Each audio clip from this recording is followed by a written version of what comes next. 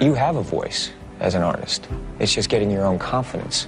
And you find it just by doing it. And when you're playing that character, that is your character. And your instincts on the character are your instincts on that character. And we're constantly looking at life. What is it? What is it? Where are we? You know, look how interesting. Look at different cultures, different beliefs. You know, how do they come to that? How do I feel about that? What do I think?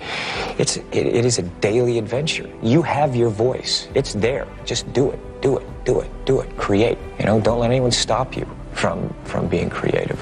You do it, and that confidence will come. That's why I say, you know, people, there's no right way to do it. You know, there's no right way. You do have your voice.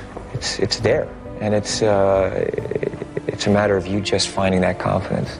I'm just living my life, man. It's something that I'm just living my life, and I'm doing the best that I can, and doing it in a way that I feel is right. And I think that I like hearing good news.